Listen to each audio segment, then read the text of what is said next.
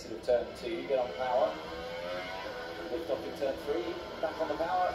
Oh, and just no grip there on the rear tyres. That's the board. Yeah, so he's got away with it. I think he's got away with it, yeah. Let's see from the off-board shot. Oh, it just so slowly turns around, and oh no, the front left does just touch the barrier. And I think he might, apart from that, he's got away with it. Into neutral, you could just see that, yeah, red flag's out. He's in a dangerous position. So I'd say he's lost the car on the exit of is that turn 3, yeah, and just spun it around. Doesn't look like there's. I didn't see any damage to the rear of the car. He got away with that one in terms of hitting the barrier. No, he has hit the barrier. He has hit it. Yeah, taken out a foam advertising warning at least. But they're only polystyrene. Yeah, only polystyrene. No, that's so the that only could thing be he's hit. It would have been a nice he was pirouette. really going to get away with it when he just took off, and then before he got beached, he was He's probably able to push this. A bit heavier than we. This is him through turn 5. Yeah, he's got going again. strong safety Good work. work. Good work.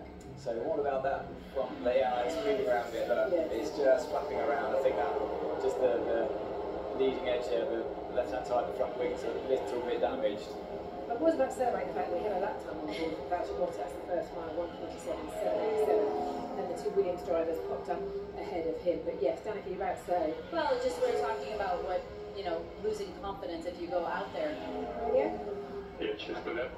Took the car over this late contact. Yeah, checking it's all okay for now. A bit's dropped off, any plates just dropped down to the ground. Yeah, just delaminated the carbon fibre in that. It's already took that small brush against the barrier.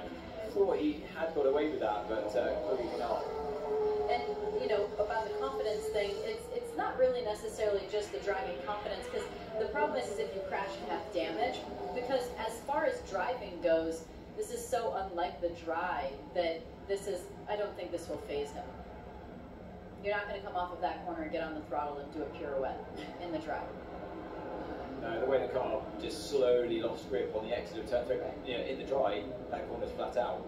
So, it's that type of thing is not a consideration, and probably won't be for the rest of this weekend. But yeah, Carlos will shrug that one off. They'll definitely have a spare nose and even be able to repair that part here at the track. Believe it or not, it's just they just got to re-laminate that part of carbon front left of the wing there, and get going again. 15 seconds to them being out on track again. The session resuming. Ted. I'd like to see that repair job, Anthony. Well, it came out right now. I mean,